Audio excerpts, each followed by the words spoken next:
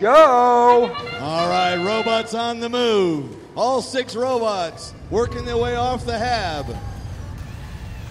During the sandstorm, when the drivers can't see unless they have cameras on their robot, trying to place hatch covers and cargo in the cargo ship. All right, here we go.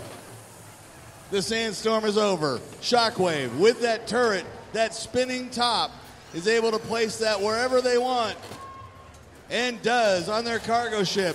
While 4057, one of their partners, has a hatch panel as well to place it on the front of their ship.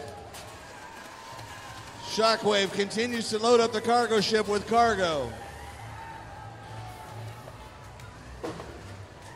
4043 on the blue side, able to get their hatch panel put on the front of their cargo ship, and both their partners placing cargo in the front of their cargo ship.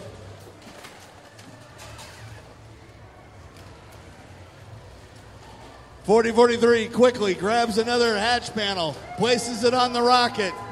2811 has cargo.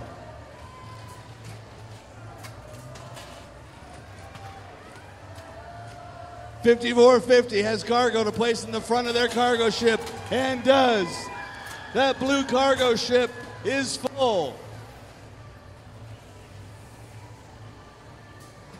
Now Red's working on its cargo ship. .4488 Shockwave comes over to grab some more cargo. It's pretty close, 11 points between the two teams. 30 seconds to go.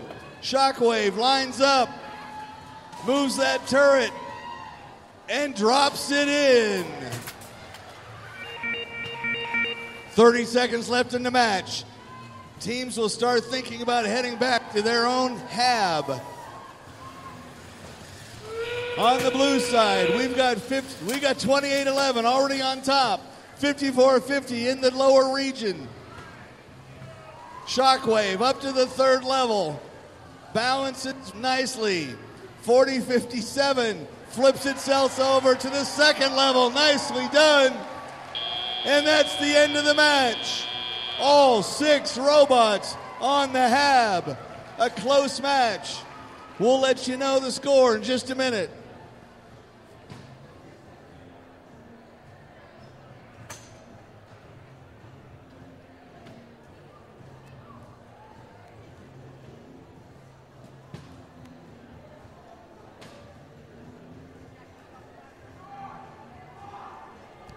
And here we go with the final score of that match. And it's the Blue Alliance. 74 points, 3 ranking points. As we move on to qualification match number 49.